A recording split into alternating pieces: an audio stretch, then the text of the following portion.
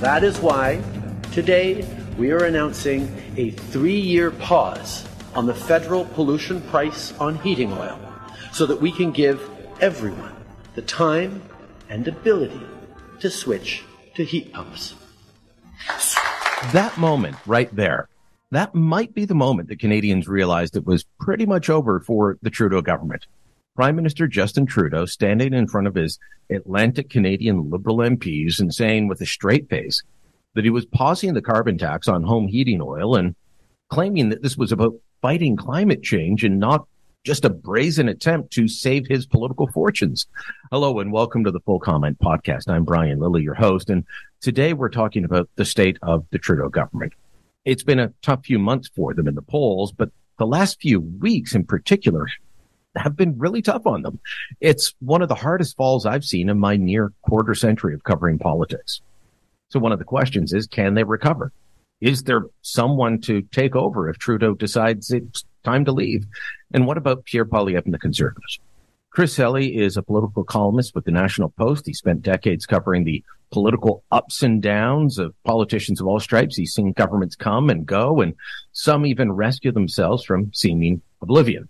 He seemed like the right guest to have on this week to take a political temperature check and to survey the state of the Fair Dominion. I got to say, the last couple of weeks for the Trudeau Liberals have been one of the most disastrous things I've ever watched in politics. And I've seen governments fall apart. I wasn't covering it, but I'm old enough to remember the Mulroney or Kim Campbell Conservatives going down to 2 seats. But this is a very rapid decline for them, wouldn't you say?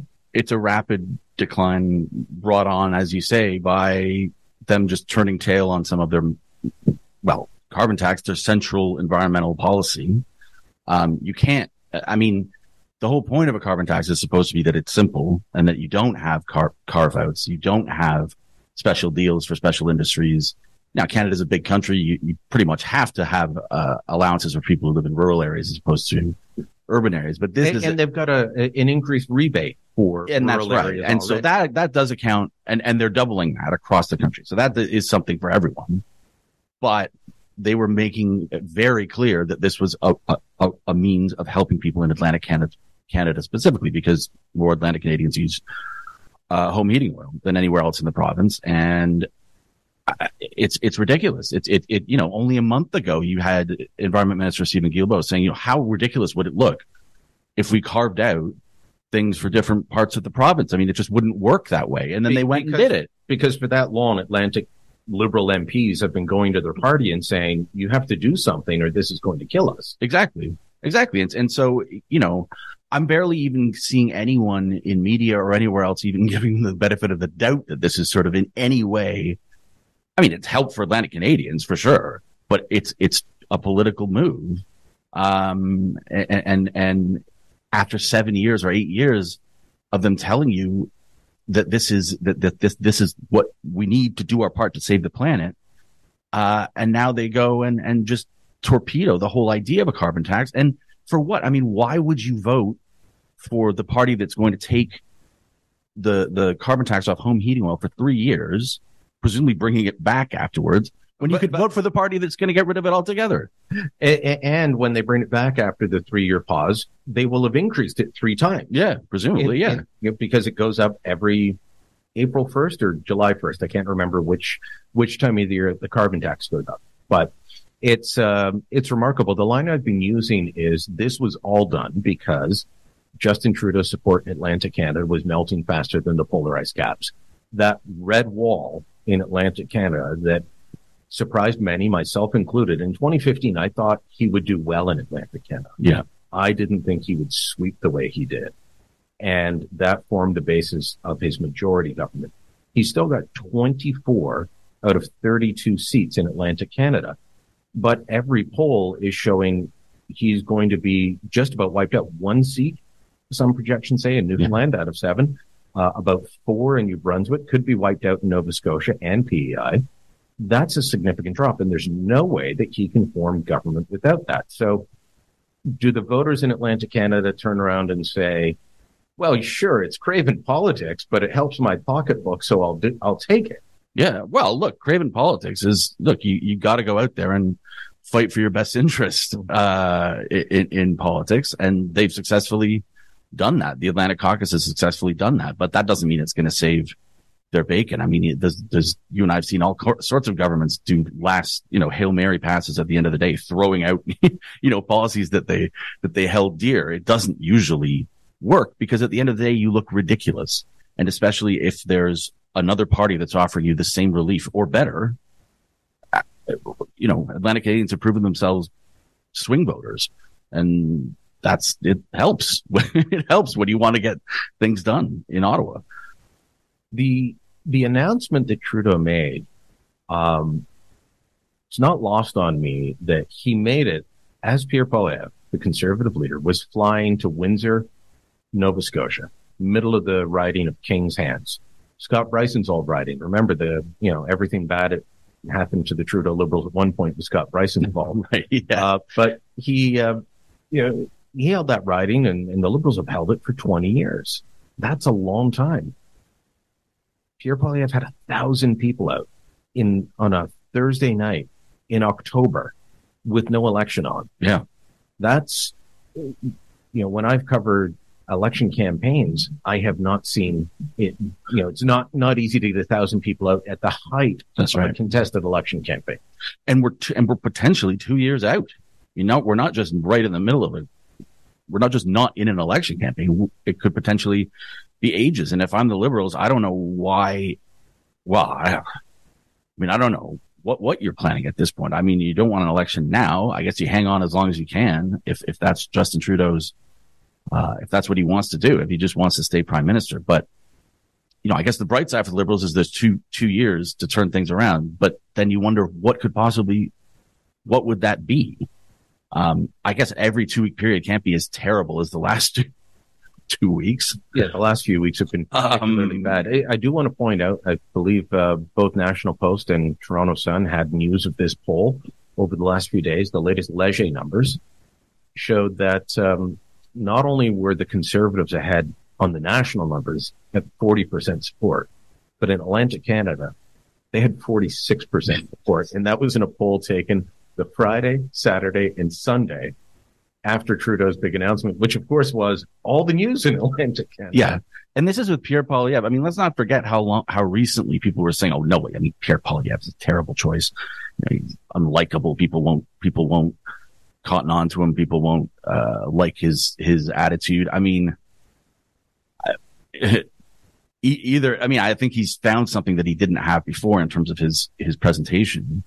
But this is Justin Trudeau to me. This is like when Doug Ford versus Christine Elliott for the PC leadership here in Ontario. That was really the race to be the next premier. And that was the race with the Conservatives federally, I think. But I'm impressed with Poilievre. I never thought I'd see him in the 40s. I thought he could become prime minister, with a mid-30s, results with a minority, but this is really spectacular to see. And he's over delivering, I would say, right now. And the question is, can he keep it? Back in the end of May, there were a lot of polls that still had the Conservatives and the Liberals tied. I think there was a Leger poll then, and that had them, I think it was effectively tied, 33 for the Conservatives, 31 for the Liberals, which would have given us pretty much the parliament we have now. Now, the seat projections would say over 200 seats for the Conservatives. And, on Monday, they're going to have this vote to, for Poilievre's motion that says you've got to either expand the home heating oil tax break for everyone on the carbon tax. You've got to expand it to people who use natural gas, propane, what have you. Or Liberal and NDP MPs have to stand up and say, oh, no, we won't do that. So they're kind of between a rock and a hard place. And folks are going to notice. If you're one of 76 Liberal MPs in Ontario, where almost everyone uses natural gas, how do you turn around and say to your voters, yeah, you just We don't care enough about natural gas, which is 30% cleaner in terms of emissions than home heating oil, so there's no way to sell this at all. I mean, you'd have been better off sticking with home heating oil under this plan. And that's just it. I feel like they killed the carbon tax dead in a stroke doing that. I don't see how, as you say, how can they possibly stand up in the House of Commons and tell someone who's burning cleaner fuel to heat their home that they're not entitled to something who's down the block, someone's burning dirtier fuel. I mean, the whole idea of the carbon tax is that it should be incentivizing that person with the dirty fuel to get the cleaner fuel. And now they're not rewarding people. I mean, Atlantic Canada, like, you can't just flip a switch and have a heat pump or switch to natural gas. Well, apparently we're going to flip a switch and in 3 years install thousands upon thousands of heat pumps that we may not have enough of them manufactured, may not have enough skilled tradespeople to install them. And there's questions about whether they will work in the colder parts of the country. Yeah, well, those are the sorts of things that I don't think this government really thinks that far in advance. I mean, the announcement, like I've been saying for a while, like the announcement is the policy. You know what I mean? Like, it's like, we're going to come out and we're going to say something, and it may or may not happen down the line, but we just want to get through the day here without having too much crap fall down on our heads. And that's what they did for that one day. And they, there's probably some Liberal voters in Atlantic Canada who think, oh, thank God, like, all right, now I can go back to my safety vote and I get some money off my home heating. But everyone else, why would I? I mean, the NDP has always called for, to exempt home heating from certainly the GST. I'm not sure about the carbon GST, tax. Yeah, no, not the carbon tax. But there's other options for you out there if you want to save money on your home heating. And I just don't understand. And then other things that the Liberals are doing recently, relatively smart things. I think, you got new housing minister Sean Fraser who's putting the screws to municipalities that won't approve dense enough developments. But I mean, that was a Pierre Poilievre idea, not originally, but he was the one who popularized it just recently. And all Liberals saying, "Oh, it won't work. It's ridiculous. We need to work with municipalities. We need to convene, and we need to be friendly with everyone." And then suddenly you got Sean Fraser sending off a barbed letter to the mayor of Calgary saying, "No, we're not going to approve this. We're not going to approve this development. We're not going to fund this development unless you make it denser."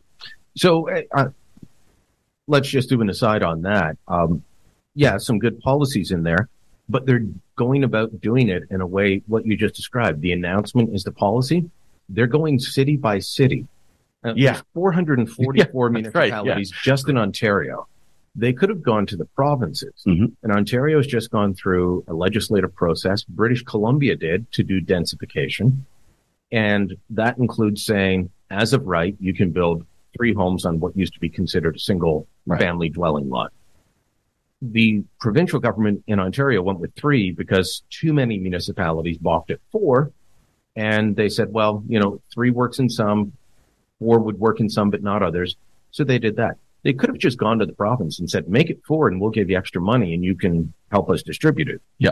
But you don't get as many photo ops. No. You don't get to go out with every single announcement. And so they could have worked with British Columbia and they could have worked with Ontario, the 2 places where this is the biggest issue.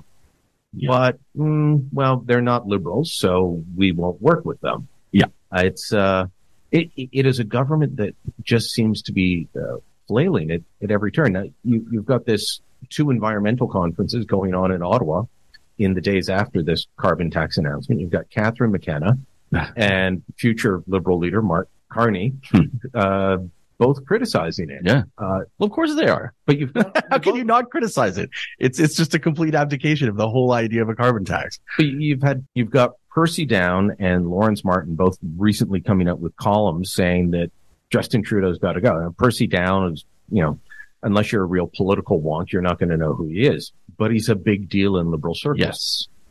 He was Jean Chrétien's chief of staff for a time. He was a Liberal senator for years. And Lawrence Martin, Globe columnist who's not been unfriendly to the Trudeau Liberals. To say the least. And for them to both come out and say, this guy's time's up, that's significant. It's significant, except who replaces him. I mean, yeah, it's quite clear that his time is up, but someone's got to be Liberal leader. And I mean, who wants to donate their body to that cause? I mean, you know, there's only so many Kathleen Wynnes in the world, right? I mean, that was a clapped out government here in Ontario that Kathleen Wynne came in, and she's a great campaigner, and she pulled it out of the fire. There's not many people that can do that. And I look at and she did that in 2014, but not 2018. No, that's right. Well, and then, you know, the Ontario Liberals have to look at that and say, did we accomplish anything in those 4 years that is worth the oblivion that we now live in? There are many in Ontario. The Liberals who were in power for 15 years are now the minivan party. Yeah. They can all commute to work together. That's right. And the Liberals have, you know, I don't think the federal Liberals are ever going to, you know, they hit bottom with Ignatieff. I think that's probably their floor. I don't think they're going to get wiped out to 3 or 4 seats, but they're not supposed to. Like, there's, you know, this is an incredible brand that Justin Trudeau is driving into the ditch here. Let me ask you about that then, because part of Percy Down's letter was talking about how the Liberals need to get back to the center. And there are still Liberals out there who talk as if this is a centrist party. They haven't noticed that this is not a centrist party. This is not your grandfather's or your father's or your uncle's Liberal Party anymore. This is the party of Justin Trudeau. In fact, he even calls it a movement. He doesn't call it a party. It's a movement built around him. They got rid of membership fees. So, yep. Like, I'm probably considered part of the movement because as any smart journalist, I've signed up for their mailing list. All they need is your email and you're part of their movement. Yep. I'm sure, you know, you probably don't even have to sign up. It'll probably just arrive. So you and I are likely members of this movement. Yeah. I don't know about you, but I have no intention of voting for. And they've just built it all around Trudeau, and now his brand is falling apart.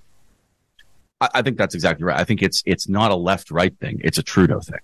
Like Trudeau, yeah, I think he's probably to the left of your average liberal government over the decades, but I don't think there's anything it's not like he's a coherent leftist or a coherent ideologue of any sort. I just think it's just a mess of preferences and weird ideas pinging around his head, and there's no one who seems to be in charge who has any ability to sort of, I mean, this has always been true. Like, whether he's going on vacation on the Aga Khan Island or saying some stupid stuff about canoe storage, like, this is just, as you say, it's all him. He seems to do what he wants, even when it seems to be an absolutely terrible idea. And now they're paying the price. All they can do is just try and give people what they want. You know, say, oh, we're listening we're going to do all these things that you need after 8 years, when the opposition parties are promising them as well. I don't know. I mean, if I was Liberal, I would probably want a new leader too. But as I say, I just can't imagine who would want to do that to their resume, to be the person who finally, the next Michael Ignatieff. I mean, that's not anything to aspire to. You know, there's obviously ambitious people in the party, and there's been a lot of talk of Chrystia Freeland. Some people see her as a savior. I don't know why. I don't know why either. She's a very intelligent, accomplished person, but I don't think she's a very good politician. No. So I don't see her translating to retail politics on a national level when she speaks to adults like she's reading a bedtime story. Well, that's right. And she's never contested it. She's never even contested a tough riding, right? Which is less than you can say about Justin Trudeau. I mean, Trudeau went into a tough riding and won it and paid his dues in that respect, because the party wasn't willing to lay out the sort of the red carpet for him, which was in hindsight probably a pretty good instinct. I mean, I always go back, like, you remember when before Justin Trudeau took over and they were in the dumps and they had however many ridiculous number of seats, and they were like, well, we're gonna have a new Kingston conference. We're gonna get all these smart people together and we're gonna decide what the Liberal Party of Canada really stands for. Oh, Justin's in, forget it. It's done. It's done. We're gonna win. We're gonna win. We're gonna win. That's what we want. That's what we like. We like winning. And Justin Trudeau's gonna win for us. And when he leaves, they're gonna be just as untethered from any kind of, what is this party? What is it? But I think someone like Frankie Bubbles, our industry minister, is that what he is now? Francois Philippe Champagne, of course. I'm talking about at home. Frankie Bubbles. He, he's more of an old-fashioned business liberal. I'm not going to call him a blue liberal because I don't think he is, but he's a business-oriented liberal. I don't know that the party would accept a guy like that now. It's, has the party changed and morphed? Do they expect that you're just going to, without thinking, adopt the latest cause and change your Twitter avatar to reflect that you're now with the current thing? Well, I feel like that wave may be kind of cresting. I don't know, like in terms of what people, I hate the word woke, but it does paint a picture of what we're talking about here. I feel like that's that horrible sort of performative Twitter garbage that Trudeau and his gang are so dedicated to. I feel like that's less of a thing. I don't know. It's just a feeling. Like, I feel like people just aren't buying that anymore. And I think Champagne would be an interesting choice, quite apart from, whether he's blue or red or whether the party would accept it. But to me, that's like, he's boring. That's kind of almost what I would want if I was liberal. Like, I don't want another cult of personality. I want like a manager and someone that voters might just say, well, maybe they don't like Pierre Poilievre, but they couldn't stand Justin Trudeau. And here's this relatively inoffensive guy in a suit and regular socks who doesn't tweet that often. And maybe that's what, but I don't know. I mean, I'm just stabbing in the dark here, and I don't even have any skin in the game. You mentioned the socks thing, and I laughed. And of course, it's funny. Liberals now get angry when somebody brings up socks, but that was something that they used for their branding to start with. And then when it, started to be the butt of jokes, then they became, no, we don't want to talk about socks anymore. Yeah. Well, I mean, look, you look back at the early days of Trudeau, and you look at some of the things that were written about him and how he would, rescue the New World Order from, it's just, what the hell, like, what were people thinking? I looked at the guy and saw just, I don't want to be too insulting about it, but like, just a regular politician, average politician with a famous last name. Like, why anyone thought that this guy, when then you listen to him talk with his, this weird, this mixture of sort of old time religion, like peacekeeping and which we never got back to. We went to Mali for like a year and then scampered out of there. With a very small operation. And the UN was like, could you please stay? And we're like, no. No. This is dangerous here. We don't want to. Whoa. Like, don't you understand the reason we're into peacekeeping is because we don't want to like put ourselves in danger? Like, this has always been the scam. And his sort of, when you look back at the beginning, like he's talking about whipping out your CF-18s, he's against, admiring China. He's just said all this bizarre stuff, and no one noticed. And to me, I mean, I've written a few times over the years, he's weird, like he's a weird guy. Like he has weird instincts and he says strange things. And for a while, people just applauded. And now I don't know how you get that back. Right? Like there's no, Stephen Harper was disliked by a lot of people in the same way Trudeau was, but he didn't. People were never crazy about Stephen Harper. There was no Harper mania. There was Trudeau mania. You can't get that back. It's just, I don't understand. I don't know. And that's why I guess I sort of think maybe a new leader is the only path, because what's going to happen over the next 2 years? I guess anything could happen over the next 2 years, but I don't see what could possibly rescue them. Unless something horrible happens to the opposition. It's an incredible situation, but we have to realize it is only just a couple of weeks. in a year, some horrible other thing might have happened. Yeah, well, I mean, six months of polling have shown steady growth of Conservatives. Yes. But as I'd like to point out, voters are fickle and things can change, and we're a ways off. Let's take a break here, and when we come back, I want to ask you what Trudeau's legacy, if he leaves now or he's defeated in the next election or what have you, does he have a solid legislative or managerial record that he can point to? And we'll kick around a little bit about what Poilievre has to do to try and win more when we're back. So let's say Justin Trudeau does decide to take the proverbial walk in the snow or the surfboard to Tofino, whatever analogy you want to make. Let's say he does that. What kind of legacy does he leave? I remember an editor before the 2019 election, I think it was summer of 2018, they asked me to go through Trudeau's first 3.5 or so years and look at his legislative record and see if he'd accomplished anything. And at that point, he had boosted the Canada Child Benefit, which was started by Stephen Harper. They like to claim that, they invented it. He increased it. And he made pot legal. And that was really it.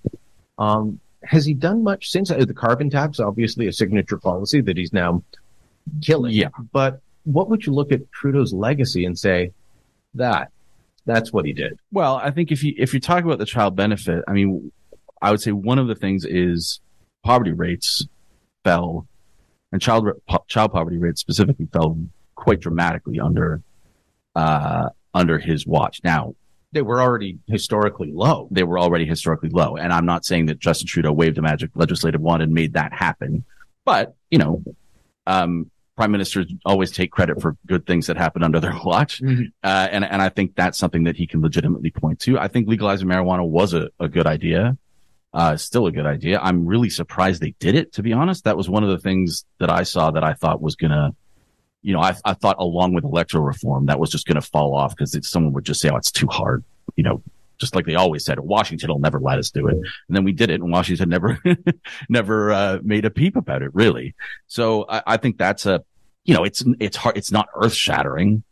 But I think it was an interesting thing to do. Canada doesn't usually lead the way on things like that unless the courts order us to. Euthanasia or, same-sex marriage, the Liberals had to take credit for that. But, until the courts said they had to do it, they were firmly against same-sex marriage. I think they've managed the Trump 4 years, first 4 years anyway, pretty well. We'll see about the next 4. Well, maybe. But okay, tough to deal with a president when he's in prison. But I'll quibble with you on that because sure, you could quibble with any of these things I'm saying. Yeah, but let's talk about it. With Trump, they had to go into the NAFTA renegotiations, and we had this document was put out on what our priorities were. And it was like 5 priorities, and it was gender and the environment and stuff like that. The Americans had a multi-page thing. They're required by law to say what their trade priorities mm-hmm. and goals are when they're negotiating a deal like this. It was all about more access for their manufacturers, for their businesses, for their services. And we were like, well, we'd like gender equality. Yeah. Okay, who's against that? That's a solid quibble. Yeah. No. Well, then why would you waste? Yeah. Who's against that? Why would you waste it? If I'm the Americans, it's like, fine, have gender equality. Are you actually negotiating on this? Like, fine, have it. But we want something in return. We're going to take your auto industry. Yeah. And we want access to your dairy industry. Fat chance. Any of these things could be quibbled with. And that's not to say that another government would have done terribly with Trump. But I just think, there were a lot of predictions of doom is all I'm saying. And I think mm-hmm. they did a reasonable job on that. I think you could argue, I think it's definitely out. It is definitely an open question. I think the things he did with the Senate, I'm not quite sure what my verdict is on that in terms of all these independent senators and kicking all the senators out of caucus. But I don't think it was I don't think it was a conspicuously bad idea. I think if you're going to have a Senate, more independence is better than less independence in terms of actually getting sober second thought, as they always say. I think senators have done some good work. The Senate has changed dramatically over the last few decades. It's no longer the place where people sit, sleep, and drool while the place is in session. It hasn't been in a long time. So, all I would say is, if he's going to call it an independent Senate, I'd like him to appoint a few people that don't think exactly like he does. Yeah. I mean, there's certainly, I mean, a lot of the independent senators he appoints could certainly be also called liberal senators. It was a little while ago, but one of the media outlets did a look at the votes and found that the independent Senate caucus voted more with the Liberal government than the Liberal senators did previously. Well, the problem, of course, is that the Senate can go around and point out problems with legislation, and I think that's useful if you're going to have a Senate. But then I also don't want them to ever vote down legislation that they're not elected at the end of the day.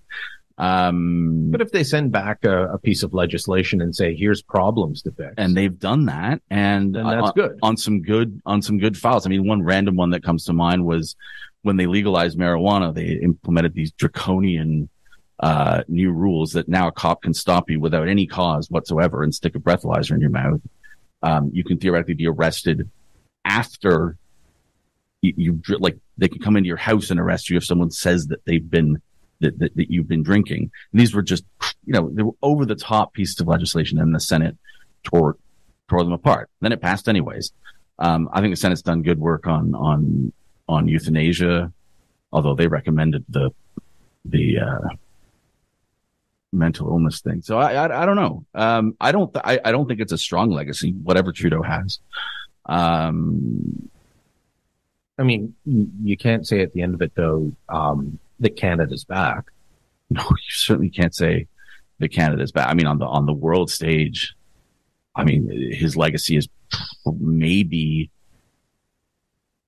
Canadians finally realizing how useless we are. But okay. And I've heard that a lot recently, especially after, the India debacle, after the fact that we weren't included on the call to deal with Israel in the war against Hamas in the immediate aftermath of the terrorist attacks. And people say, well, we're not big anyway. And I think back to the 2008-2009 financial crisis. Stephen Harper was the prime minister. Jim Flaherty was his finance minister. Future Liberal leader Mark Carney was the Bank of Canada governor. All three of them chaired different committees at the G20 dealing with the global financial crisis. Canada was sought out for advice. I can't see that happening ever at the current moment. No, I mean, we don't have anything to offer. Trudeau's answer when a journalist asked him after the G20 in Delhi, he's like, well, what did Canada offer to the communique? He literally said gendered language. I mean, he offered that up. And again, there's nothing wrong with pushing for gender equality, but, no wonder we weren't on the call 2 weeks later dealing with Israel. Well, should we call Canada? No, we're in war. We don't need gendered language. We don't need gendered language. I mean, that's one of the,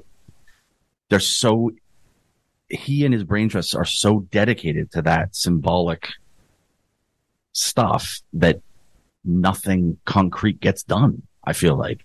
To them, that is actually an accomplishment. Better language on gender. The language is they always take the path of least resistance. I mean, this is a man who admitted to presiding over an ongoing genocide, and then nothing happened, and he didn't expect to have any consequences. Just all right, fine. I just think that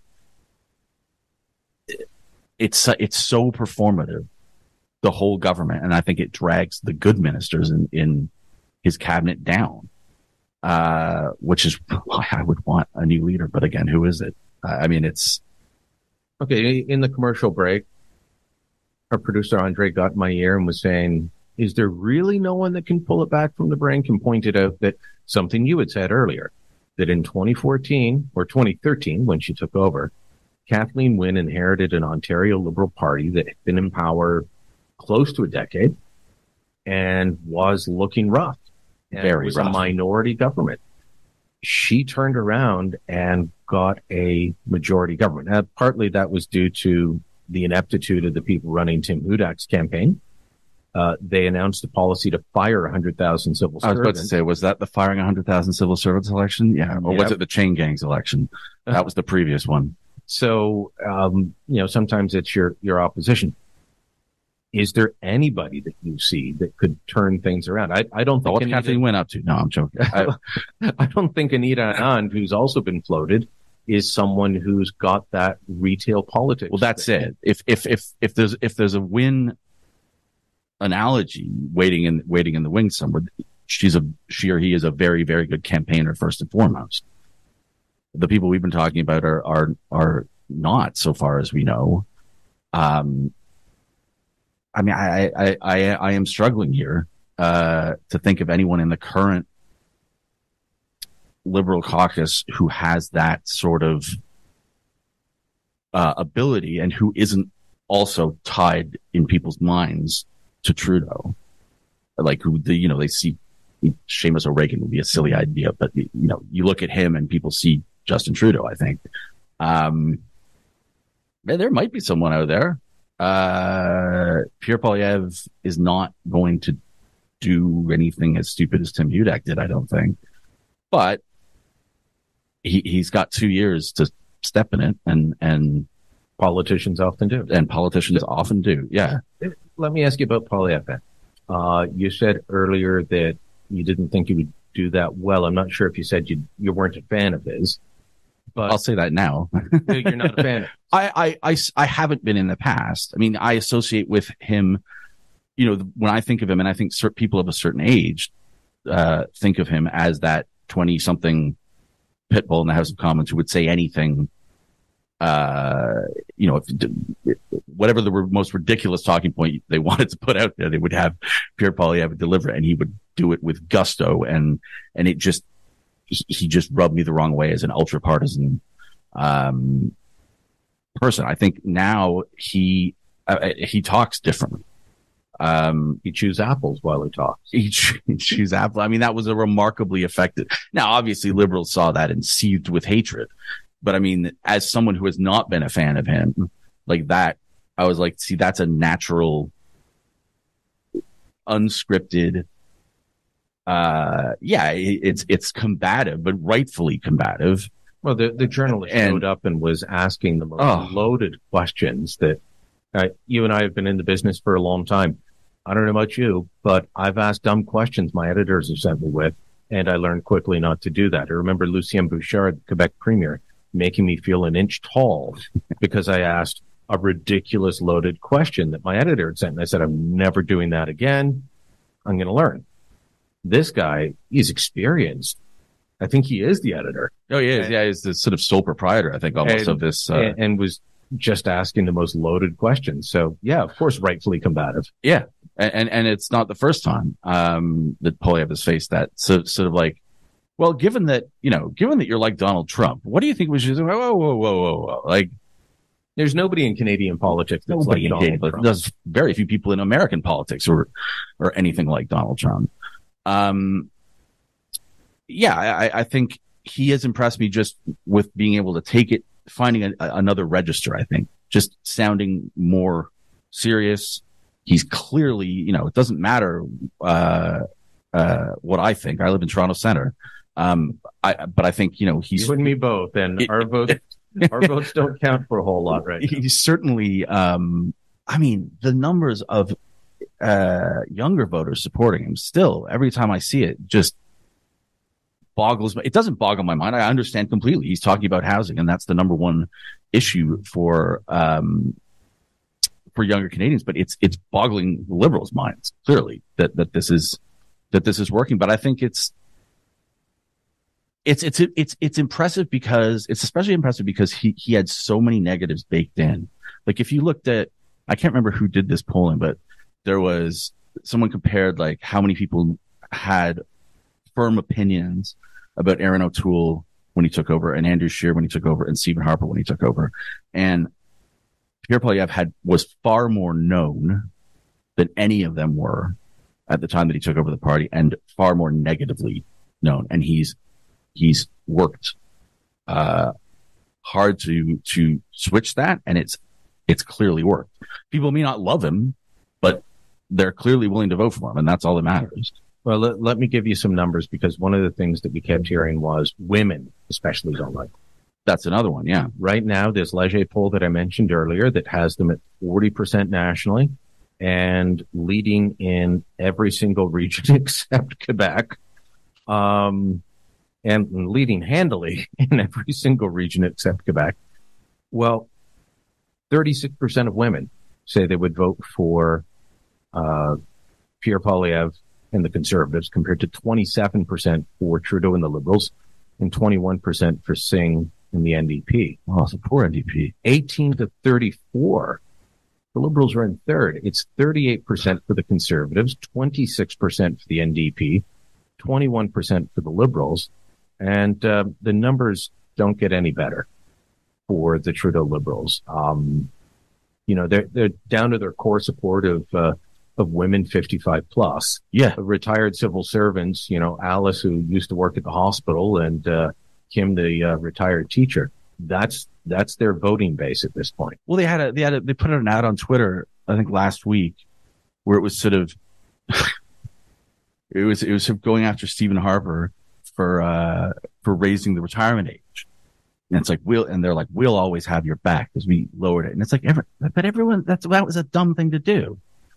Like Stephen Harper took a bullet for future governments in doing that, right? It was a politically unpopular thing to do, but a smart thing to do. And then the Liberals undid it. And now they're trying to boast about it. Well, as you say, if you're 62, and you're looking to retire, which is sort of the core base, the Liberals' core base now, yeah. That's good news. But what are other people saying? I mean, young people look at that. They know they're not retiring at 65. They just don't seem to know. I'm over 50 and I don't see myself retiring at 65. No, indeed. Yeah. And it's like, there's always people joke. It's become a joke, right? Like how liberals think that they have communications problems, right? It becomes sort of a running joke. Like, no, you don't have communications problems. You have governing problems, but they also have communications problems. Like it's gotten to the point where they can't keep a story straight. Like with this climate change, with the carbon tax announcement, you had, if you look at Goody Hutchings' Twitter account, this is the Minister for Rural Economic Development, you'll see she's got one tweet and it sort of says, we're making life easier for people nationwide. This isn't a regional announcement. And then the tweet one below says, we're making life more affordable in Atlantic Canada with this announcement, which everyone knows is exactly what they're doing, but you're not supposed to say it out loud. They just, I don't know. Like, it almost looks sometimes like they've given up. So do you think Canadians are willing to, right now the polls say, yeah, they would back the Conservatives. But as we've discussed, election could be as much as 2 years away. And the Liberals are turning now and they're attacking them, saying, these guys will cut. Or en français the other day, one of the ministers was chop, chop, chop, she said in the House of Commons. You've got them going after the fact that Poilievre is saying common sense conservatives. And they're saying, well, we saw what happened when there were common sense conservatives in Ontario. You had Walkerton. No, that was, two guys that drank a lot on a Friday afternoon and didn't do their job. Well, also it was 25 years ago. Or longer. Like who, I'm picturing a 28-year-old voter saying, like, who the hell's Mike Harris? Why are you talking about this? Who's Stephen Harper, for that matter, for some of these voters? They just, like that stuff. That's just, that's old time liberal religion, right? You just show a picture of Mike Harris and everyone's, whoa, where do I vote? Do these boogeymen work though? With with abortion. Well, they have worked, but will they work this time? I mean, you look at their latest move on the gun ban issue. They said on there's another example of them. Yeah, May 1st, 2020, they announced they're going to ban all these guns and they'll develop a buyback program. It's, as we record today, it's November 2nd, 2023. They haven't bought back a single gun. They don't have a plan to buy back any guns because they don't know how to do it. Yeah. And they've extended the exemption until October 30th, 2025. So 5.5 years after they said these guns are too dangerous to exist, we must, confiscate them. Yeah. The announcement is the policy. Again, they're still going to be in the basements and gun safes of your neighbors. Poilievre's interesting, right? Because every now and again you see them try to sort of, or you see liberals. I'm not sure about the liberal. I'm trying to think if I've seen the Liberal Party go after him as sort of a social conservative, because he really isn't. No, like that's the problem, right? I mean, Andrew Scheer was probably the most outwardly socially conservative leader you've seen in federal politics recently since Stockday. Yeah, that's true. I don't think there's anything there. Like if he gave a really interesting interview. It was in French, not by accident, about how he changed his mind on same-sex marriage. But I mean, who cares? It's Who's voting on that these days? Exactly. It's done. It's a thing. Like there's nobody voting for the Conservatives to have them reverse same-sex marriage. No.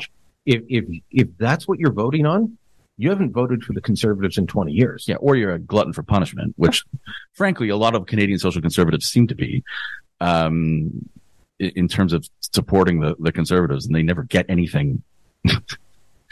I think the most that they would say about Stephen Harper is he didn't make things worse. Yeah, well, and that's not. I mean, that's part of the reason people vote Conservative is to just stop. A conservative government might be seen not to have done that many things, but that's kind of part of being conservative, is conserving the good things you have and not messing around with them. So Poilievre, does he keep going or does he step in it? It's tough, right? 2 years trying to maintain that. Trying to maintain where he's at. I don't think he seems to have a really good read on what people care about, and the things that are working for him, especially housing, are not going to get any better in the next 2 years. They're going to get worse. I mean, you look at the number of housing starts we need to solve the problem versus the number and the housing starts are going down. I mean, it's talk to the developers. It's brutal. Talk to the developers, especially the ones getting beaten up as, jealous or greedy kleptocrats in Ontario. They'll tell you it's the interest rates are killing the ability of people to buy, the ability of them to build. And so you keep blaming that back on Justin Trudeau. I would say that if Trudeau's numbers were better, I think he would have tried to go to the polls this fall, engineer his own defeat, come up with a reason to call an election. But if the numbers keep looking like this, I think he'll try and drag it out, until he's forced to go to an election because there's no upside at the moment. Well, yeah. I mean, I can't imagine the party would be too happy with him calling an election right now. I mean, you're in the 20s, buddy. Yeah. Like what? And yeah, I don't know. I mean, it's going to be, I don't know why. I don't know why he wants to be. I mean, I guess why does anyone want to be prime minister? They're ambitious. But I mean, he's been prime minister for 8 years and he's just spinning his wheels at this point. He could walk away at this point and say, I had a good run. He did have a good run. And I mean, I don't know why, I'm not going to bring up his family into it, but I mean, it must be pretty exhausting getting beaten up day after day after day in the press, and you've got other things to worry about in your life. But I don't know. I mean, I can't put myself in in the mind of a prime minister, because God knows the things I would have had to do to get there. Well, Chris, thanks for coming in. Thank you. Great first appearance on Full Comment. I hope the audience liked it. They can let us know. They can drop us a line and argue with us in the comment section. But please, everyone, if you enjoyed the conversation, make sure you're sharing this. Full Comment is a Post Media podcast. My name's Brian Lilley, your host. This episode was produced by Andre Proulx with theme music by Bryce Hall. Kevin Libin is the executive producer. You can subscribe to Full Comment on Apple Podcasts, Google, Spotify, Amazon Music, etc. You can listen through the app or your Alexa-enabled devices. And, of course, you can help us out by giving us a rating or leaving a review. Thanks for listening. Until next time, I'm Brian Lilley.